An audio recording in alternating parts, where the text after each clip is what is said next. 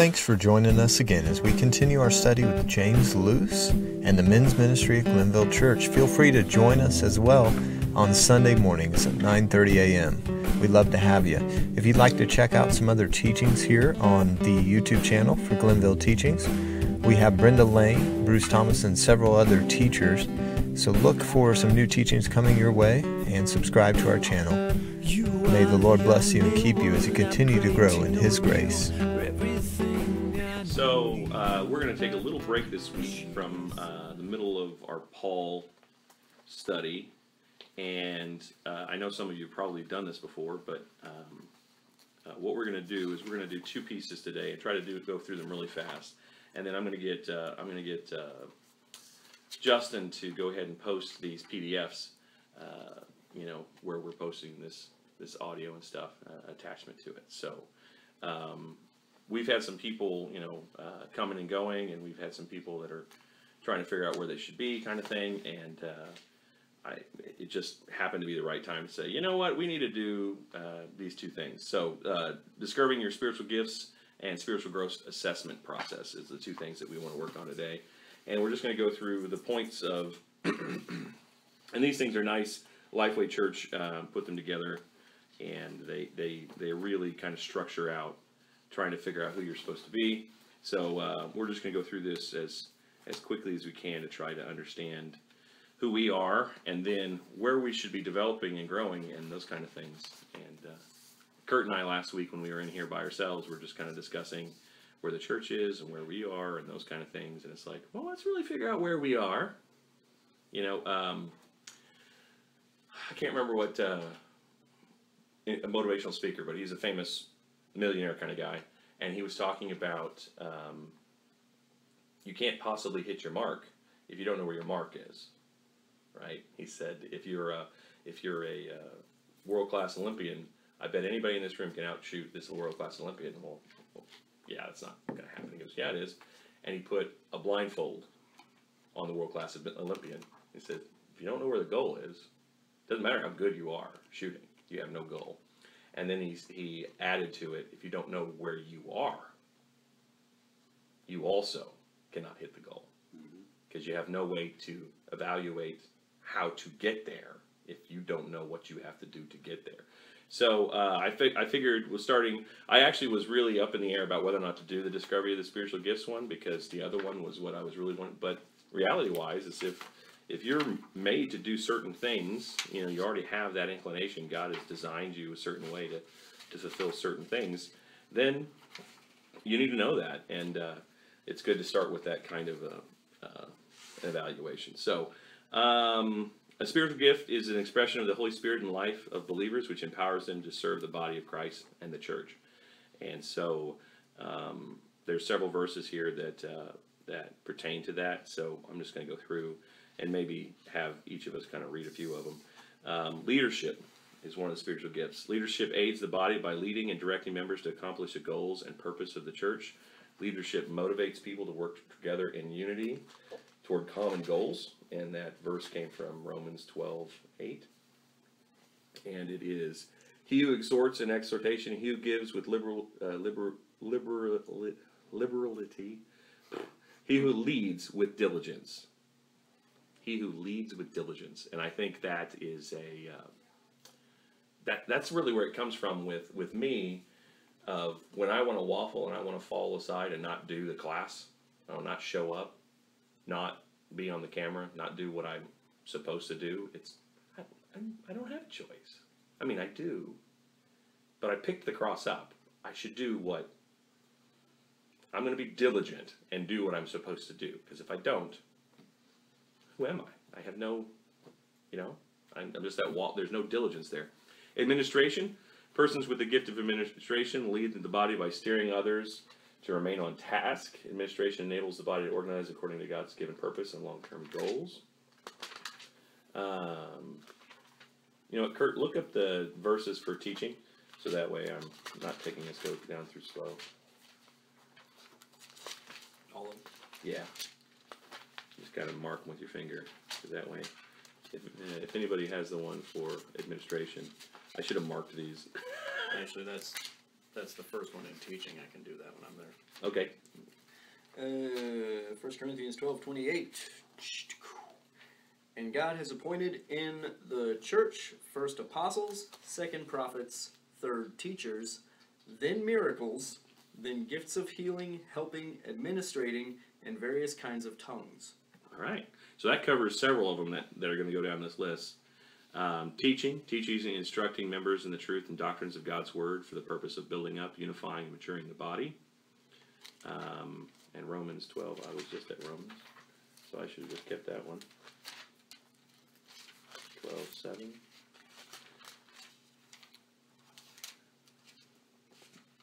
Or ministry, let us use it in our ministering, he who teaches in teaching. And then Ephesians 4:11, which is where we were going. I got it. Yep. Okay. Oh, wait, where'd it go? Did I miss something? Hang on. Oh, I'm looking at the wrong numbers. Okay. And he gave the apostles, the prophets, the evangelists, the shepherds, and teachers to equip the saints for the work of ministry, for building up the body of Christ. Knowledge, the gift of knowledge, manifests itself in teaching and training and discipleship. It is the God-given ability to learn, know, and explain the precious truth of God's Word. A word of knowledge is a Spirit-revealed truth. Wisdom is the gift that discerns the work of the Holy Spirit in the body and applies its teaching and actions to the needs of the body. Prophecy, the gift of prophecy, is proclaiming the Word of God boldly. This builds up the body and leads to conviction of sin. Prophecy manifests itself in preaching and teaching. You know, what's funny is I never thought of myself as one who had that gift. And then I have people come to me after class and tell me, man, I've never heard how Jesus is like cool and strong. And it's like, is that what that is? So I'm going to be interested in the evaluation today to see if it's different than I remembered it, because I haven't done this evaluation in a long time. I mean, and it might not even been the same one. So I think we have a new one in that one. Do we have a new one in that one? We have Corinthians 12, 1 Corinthians. Anybody got that to read? Yep. Yeah, there? Yeah, sure, I'll go. He gives one person the power to perform miracles and another the ability to prophesy. He gives someone else the ability to discern whether a message is from the Spirit of God or from another spirit. Still another person is given the ability to speak in unknown languages, while another is given the ability to interpret what is being said. Yeah. And then Romans 12:6, having then gifts different according to the grace that is given to us, let us use them. If prophecy, let us prophesy in proportion to our faith. Or minister, let us, and it's the rest of the ones that we've already read. Discernment aids the body by recognizing the true intention of those within or related to the body. Discernment tests the message and action of others for the protection and the well-being of the body. Exhortation. Possessors of this gift encourage members to be involved in and enthusiastic about the work of the Lord. Members with this gift are good counselors and motivate others to service. Exhortation exhibits itself in preaching, teaching, and ministry, which is kind of funny because I know I'm not that great at motivating people or counseling them. So it's like, it's cool that those are so close for prophecy and exhortation, but it's not my thing. It's, hope you do well today. Yeah, I never really considered myself to be tremendously encouraging since I'm so incredibly fatalistic. But it seems I helped a lot of people when I was. We need to get somebody like that in this class. We got to get somebody like that in this class. Shepherding. The gift of shepherding is manifest in persons who look out for the spiritual welfare of others. Although pastors, like shepherds, do care for the members of the church, this gift is not limited to the pastor or the staff members. Okay, that's Ephesians 4. Let's jump over there. I need to get those little things because my Bible's so thick that it's... I'm there. You're there? Okay. Ephesians 4:11, and he gave the apostles, the prophets, the evangelists, the shepherds, and teachers to equip the saints for the work of ministry, for building up the body of Christ. We did that one. We did that one already. Yeah. What's funny is I didn't remember shepherding was in there, and shepherds was a separate in there. So yeah. Faith trusts God to work beyond the human capabilities of the people. Believers with this gift encourage others to trust in God in the face of apparently insurmountable odds. 12:9. The same Spirit gives great faith to another, and to someone else, the one Spirit gives the gift of healing. Wow. And see, with my my wife is the faith always. I'll be in a desperation, or I'll be in a moment of why did that happen? Because God is awesome. God's figuring this out. Stop being like that. How can you just have that childlike faith? And she does, and it's all the time. I hate it. It's so positive. God gifts his church with evangelists to lead others to Christ effectively and enthusiastically. This gift builds up the body by adding new members to its fellowship. Okay. Apostleship. The church sends apostles from the body to plant churches, to be missionaries. Apostles motivate the body to look beyond its walls in order to carry out the Great Commission. Service helps. Those with the gift of service helps recognize practical needs in the body and joyfully give assistance to meeting those needs. Christians with this gift do not mind working behind the scenes. And that last thing, I think, is the most important part of that to me, is Christians with this gift do not mind working behind the scenes. Because there's so much of the, I want recognition for what I'm doing, that that I think poisons the community. Because if that's what you're about, then how are you about freely giving? You know? It's about self, then it's not about service. Right. Vernon, when he does his prayer ministry out there, he does it way before service and goes chair to chair and doesn't do it so people see him doing it. You know? And he gets recognition for it. And people do see him doing it. But it's not, hey, everybody, I'm praying on this chair, you know? And that matters so much more to me than if somebody was there doing every chair, you know, and making a point of it. I mean, both could be 100% genuine, but, you know, if you're in it for the little award at the end, well, not the award at the end, the crown in heaven, but if you're into it for the award of people seeing you do it, I just don't put as much stock in that. And, you know, trying to motivate people to run the camera, right? I haven't even really tried lately, and that was another thing that came up in my mind when I was looking at doing this. You know, why haven't I done that lately? You know, it's been a long time since I've even tried, and part of that was I don't need to be doing something else.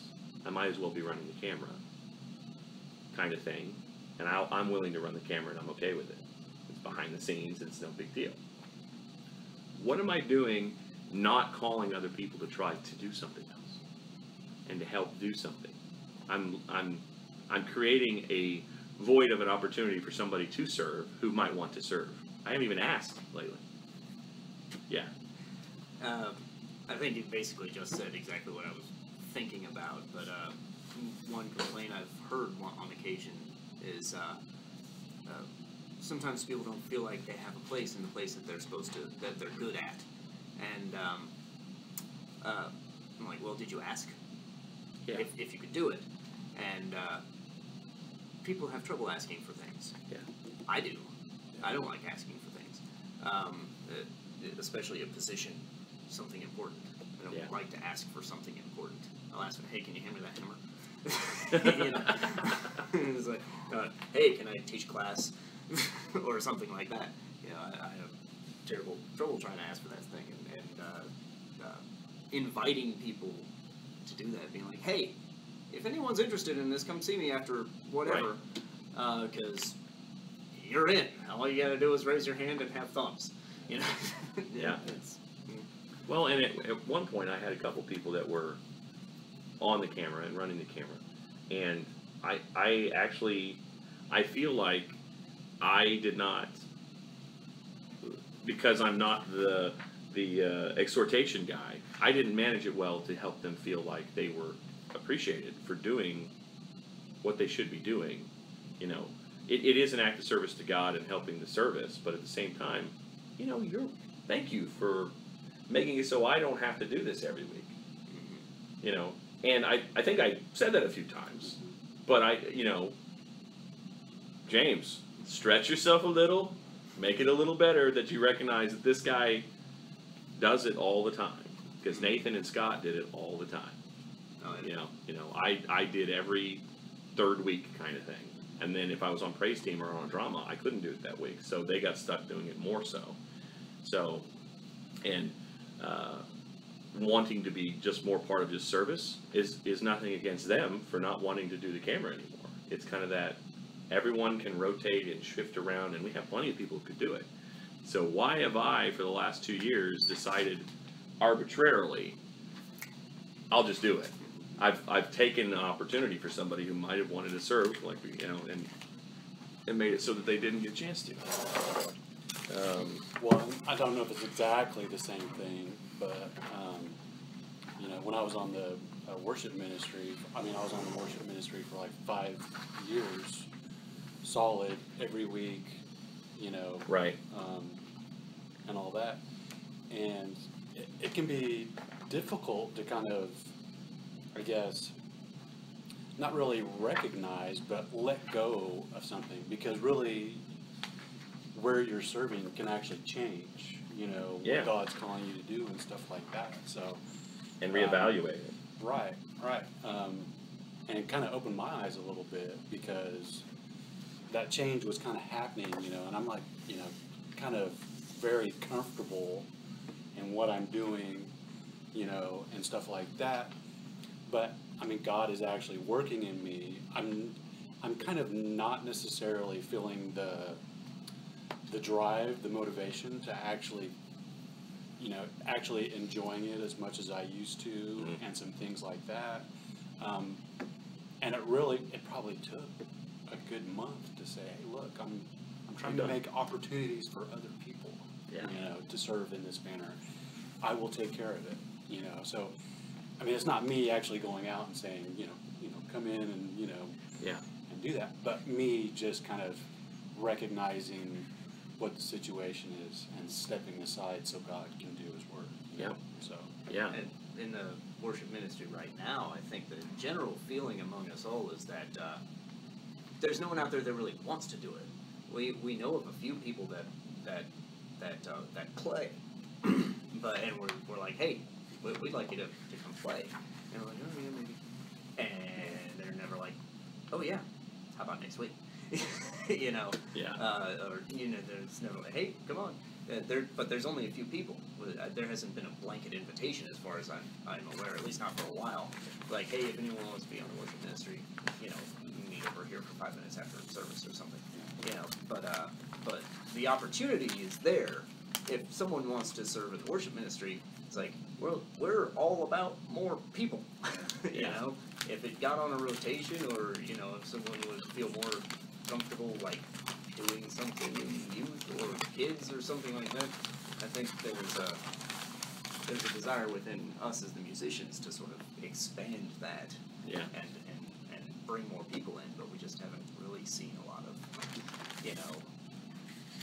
commitments to wanting to actually do that. Yeah.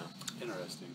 Because I remember when I was at that point, it seemed like everybody was just like, Swarming to it. that's what they, wanted to do. And so it was kind of like clear to me that, well, I'm not quite feeling it. Well, you anymore, had so Joey, Justin, yeah, the Bell brothers, Kelly Wheeler, yeah, and that transition time, they all wanted to be on that stage playing guitar. yeah. Every one of those guys. Wow. Yeah, and it was so strange too, because it's like, what are we gonna do? Are we gonna do a round robin? Or are we gonna do, And what's funny is that's what Justin tries to do with the praise singers, because we have a lot of people who want to sing, but somebody that actually has the ability to play guitar well. And it might be kind of that weird thing too of, well, do you expect me to do what Bryson's doing over there? Because I can't bow my electric. I can maybe. Bryson's just like Justin gives him free reign to do whatever he wants. And Bryson's over there doing the things that he wants to do, and more often than not, we're just like that. Yeah, that's good. Keep doing that. There's rarely any sort of why don't you try something like this? Because, you know, he can hang just fine. You know, I'm bouncing around between instruments. The only thing I haven't played yet is drums. I'm capable, but there's usually someone who wants to. Who enjoys. Who actually wants to do it. Yeah. You know, it's like they're bouncing me around. You know, we want some more drummers in the rotation, like genuine drummers. Yeah. You know, Bryson's playing drums this week. Tyler plays drums a lot because Raj is the only drummer. You know, and then he can't be here every week. Well, Rick said he really wanted to step up for drumming. Oh yeah, Rick, you want to do some drumming? I'm just throwing you under the bus as quickly as possible. I'd love to, but I should probably learn how to play it first. Oh man. Tyler learned on the stage, man. He's doing all right. Yeah. he picked up a pair of drumsticks on like Saturday, and by Sunday he was on the stage. I tinkered around with drums, but that was a long time ago. Yeah. I actually had a long conversation with a couple of guys here about also getting out of the way, like we're talking about, and that 80-20 rule where 20% is doing most of the work, and you kind of say, you know, 20%, stop doing the work. Because if you stop doing the work, it still has to get done. Mm-hmm. And that's where somebody else gets to feel the call to step in to do it. And if you're overworking yourself, you're burning yourself out. You're killing yourself to try to fulfill all this stuff. And there's several ministry leaders here that I have said, you are stressed out. Stop doing so much. Let someone else. I can't. I just can't. It's. You can and you should. You really should. Let's step back and not pick that up. So, and it's it's one of those things where we need to constantly work on that one, because, like I said, I just found myself in the middle of it with the camera.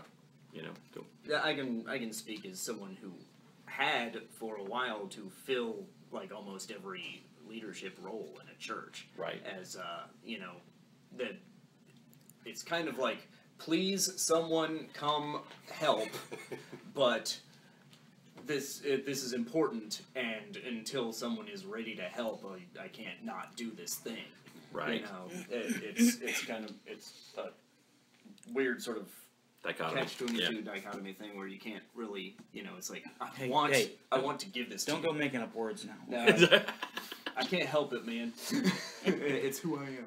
You know, it's like I want to hand this off to someone who is better at it, or more like, you know, will handle it a little more correctly. Yeah.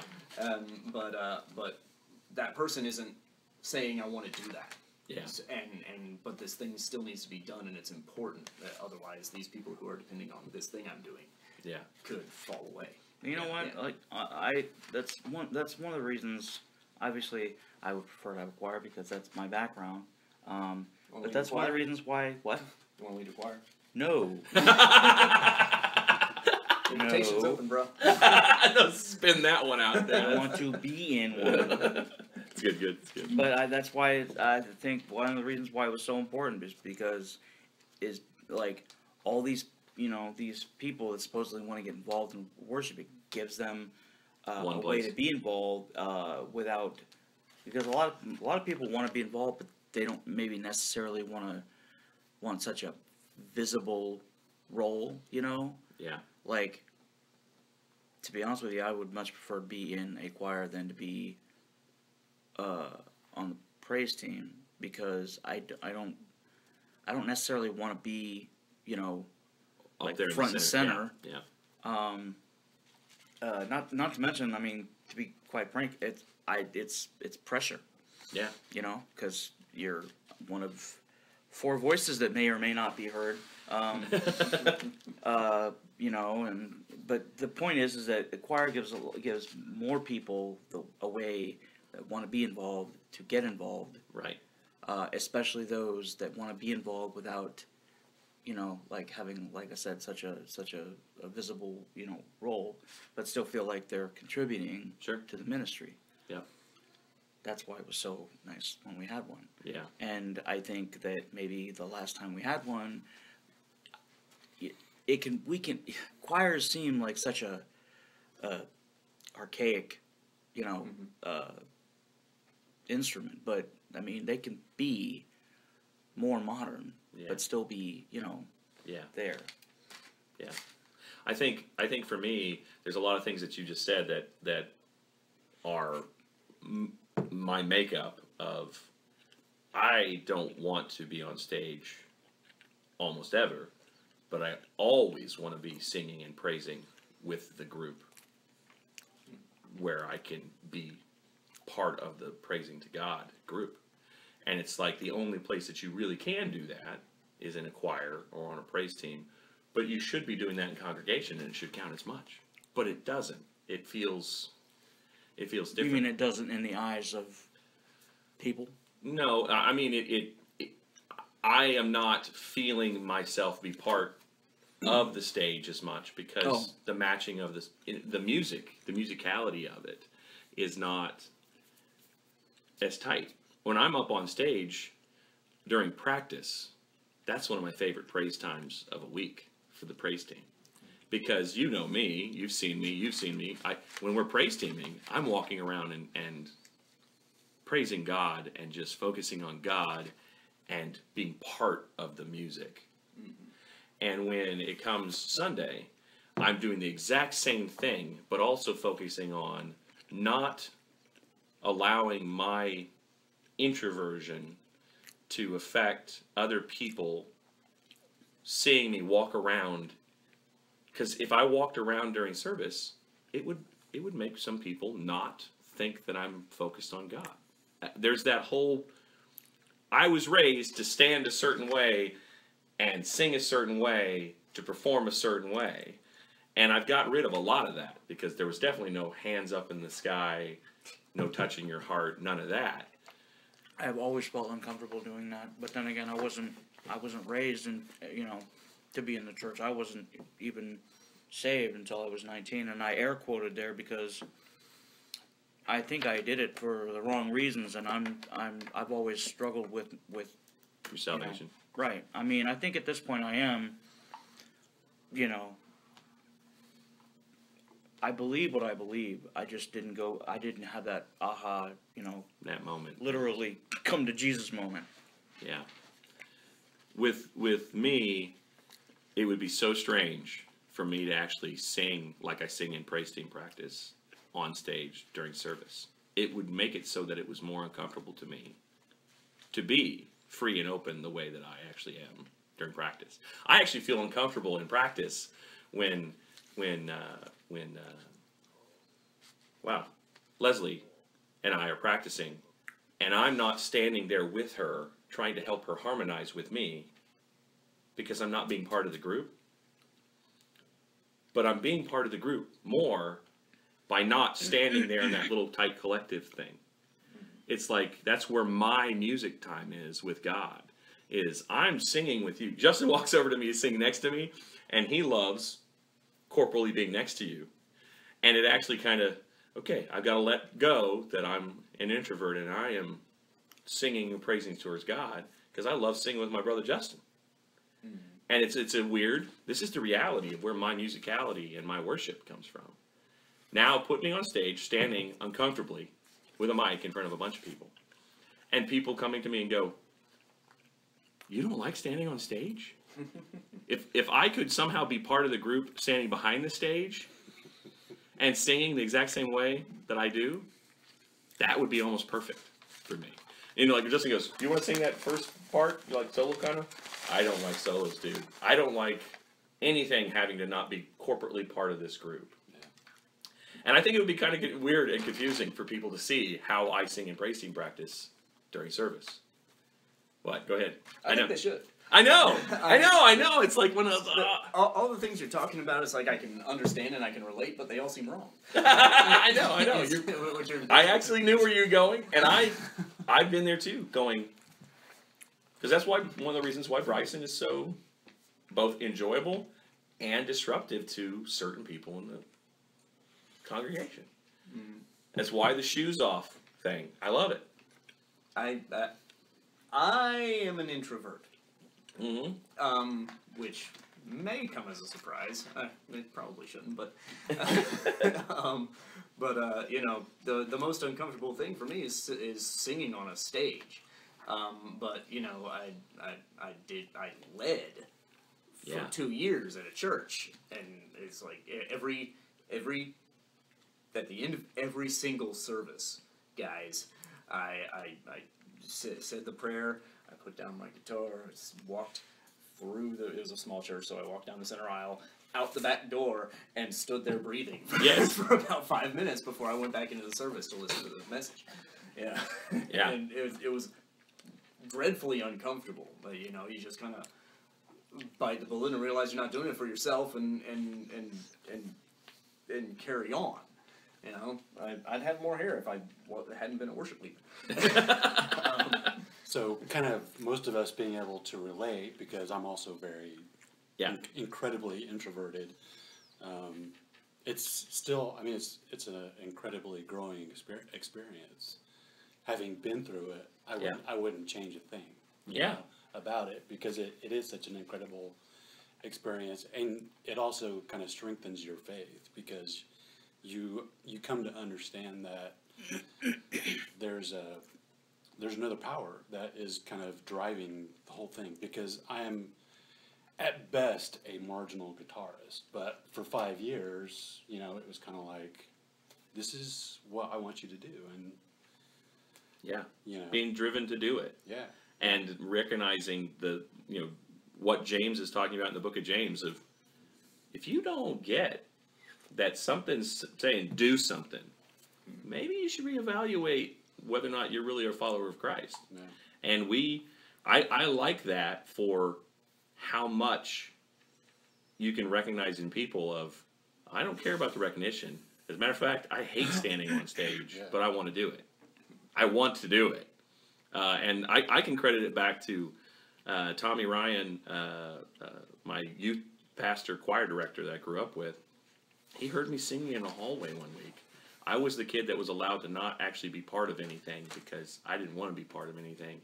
And he heard me singing down a hallway one day, and he goes to my dad and he says, "Do you mind if I basically take him by the scruff of the neck and make him do something?" And my dad said, "Yeah, do it." And then it was, "You're now going to be the lead in this drama. As a young kid, you're now going to sing the solos in this. You're now going to." It's like, I hate this, And it was hated. And then it was, I came to know the Lord, and it was like, okay, God, you made it so that I could do this stuff. I should do this stuff. Oh my goodness, I should do this stuff. And then, what was it? Pretty sure you were part of it for a drama that we did. I can't remember who I was standing next to. Oh, it was Isaac Swick. And Isaac Swick said, "Are you okay? Are you okay?" And it was game time going on to my scene. And I'm in the back doing my praise team practice pacing. And he's like, are you feeling sick? I said, "I'm always sick before I go." I said, "What are you talking about?" Like, anytime I do a drama, it's the most hated thing for me ever. I love doing it for doing it, but I hate doing it.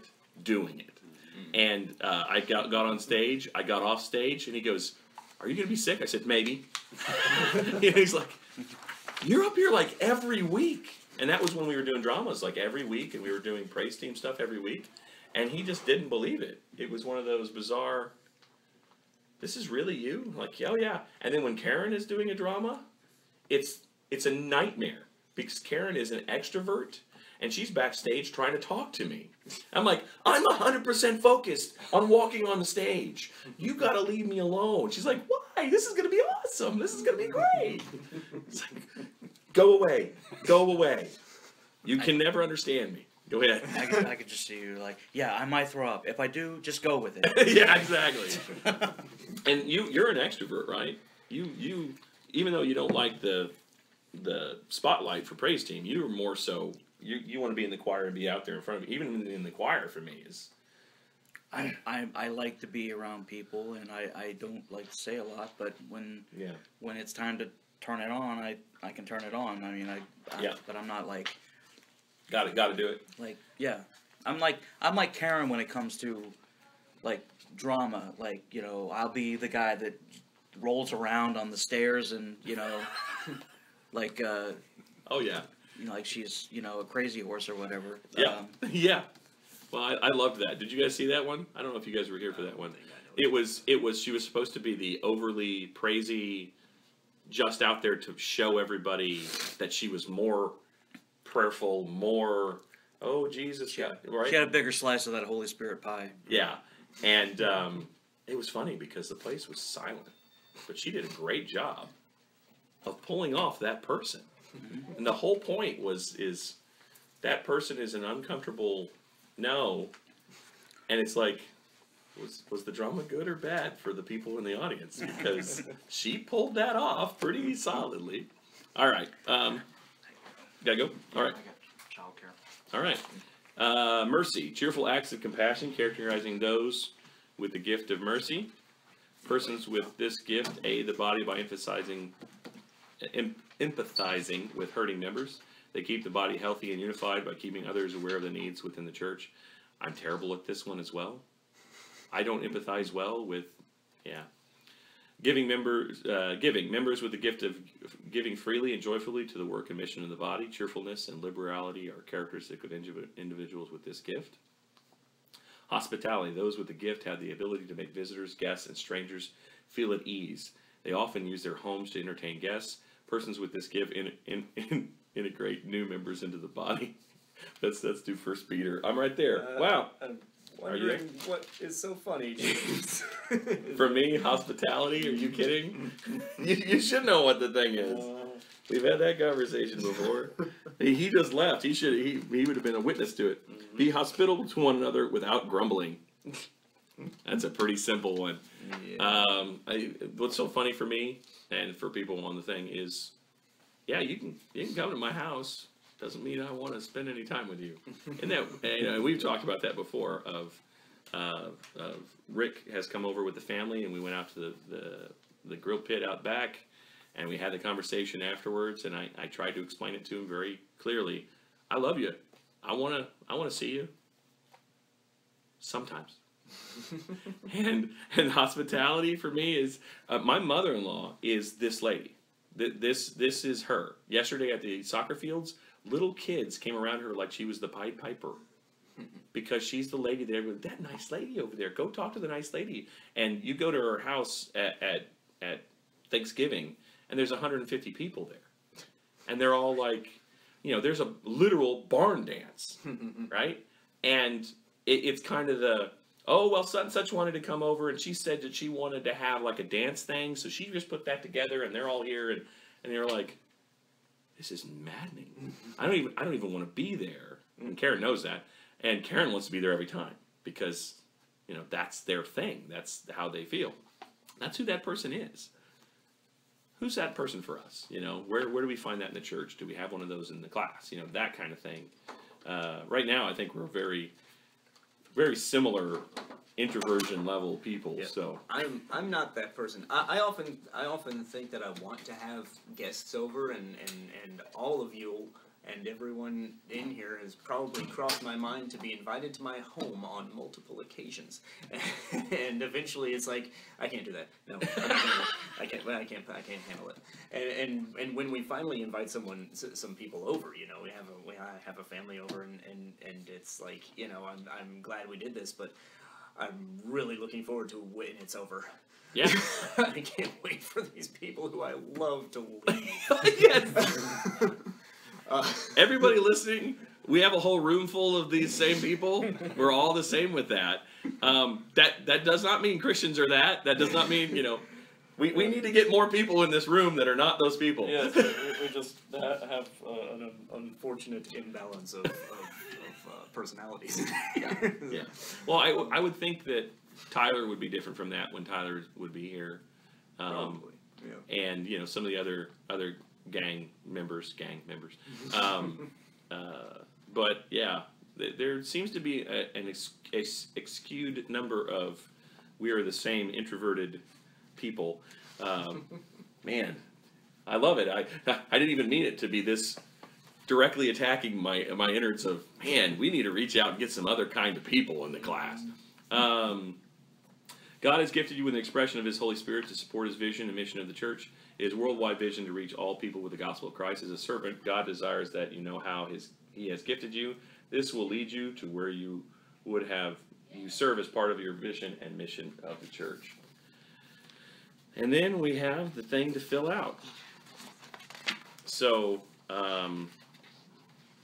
fill it out. Well, you don't have to fill it out right now. My concept was, we'll fill this thing out, and then we'll actually know where we're coming from. And actually, have you done one of these before? It's been a while. It's been probably 5 or 6 years. Yeah, it's been a while for me too, and it's kind of that we move. We shift. Things change, and why don't we reevaluate more often and see where we're coming from? So we'll do that one. Let's go to the other sheet. We got like 5 minutes. Let's see. We've got literally like 5 minutes. And then here's the. Is this the same one? Nope, this is the other one. All right. So there's the spiritual growth assessment, which is the other sheet.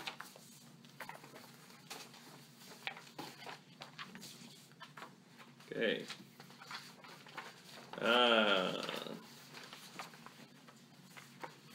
Good stuff. Your spiritual journey as a follower of Christ begins the moment you admitted personal sin and placed your trust in Christ as Savior and Lord. From that point until death or the return of Christ, your life's call is to grow in Christ-likeness. Jesus summarized the discipleship call in Matthew 8:34. If anyone wants to be my follower, he must deny himself, take up his cross, and follow me. Accomplishing such a challenging assignment requires growing in your understanding of what it means to be a Christian, expanding your personal knowledge of biblical truth, and applying daily what you learn. Through the presence of His indwelling Spirit, God enables you to know, obey, and serve Him. I think one of the biggest statements in that paragraph of just the person that wrote this document is daily. I think Ben a few years ago when he got up and he talked about camp, I think it was just last year, but he talked about camp because I think you and I had a conversation after it, Kurt, but people say, well, they come back from camp and they're all on fire for God, and then why can't we get that to happen here in the church? And Ben said, we get up and we pray, and we open the Bible, and then we go play, and then we come back and we pray, and we open the Bible every day for a week. Daily in the Word, daily focusing on God. That's why that happens. It's a practical, we're doing it every day. And when you're doing it every day, 5 times in the day, you remember what it is to be in the Word and to daily walk. And then you come back and you don't crack your Bible for 4 months. Or, actually, Ben said, and then you come back and you do it once a day or twice a day for about a week, and then like once a day, and then once a week, and then you turn back into what you do. And I don't crack my Bible like I should. I don't get into it as much as I should. What's funny is I think modern worship songs have become a hindrance to me because I can listen to them instead of doing what I'm supposed to do, which is daily actually be in the Word and focus. We replace things that we're told to do with one little thing because it's easier and convenient. If you don't do the work, you don't get the benefit. And it's a daily process. And I know for me, I ain't doing it right. I think, I know that Eli, Justin's son, is doing it more right than I am. He's daily in the Word. I just had Jessica Guidey telling me that it annoys her sometimes because he's correcting her on where verses are and what they say. And it's like, and I should be studying, but at the same time, kid, respect your elders, kind of thing, because no, that was such and such, in such and such. It's like, wow. Now imagine if we were all focusing and doing those things. I can barely convince myself to really, what's the word? make it go into my heart when I'm reading it. Blah, blah, blah, blah, blah. When I do the 365-day Bible thing, it's like blah, blah, blah, blah, blah, blah. Yeah. Words, words, words. How long is this? Yeah. God expects his children to grow spiritually, and his word encourages personal examination as an element of growth. Let us search out and examine our ways, Lamentations 3:40. Know the Lord of hosts says this, think carefully about your ways, Haggai 1:5. Search me, God, and know my heart. Test me and know my concerns. See if there is any offensive way in me. Lead me in the everlasting way, Psalm 139:23-24. But each person should examine his own work, and then he will have a reason for boasting in himself alone, and not in respect to someone else, Galatians 6:4. Pay careful attention, then, to how you walk, not as unwise people, but as wise, Ephesians 5:15. This assessment process can help you complete an examination and careful search of your spiritual growth. Follow these simple steps to complete the process. Complete the spiritual growth assessment.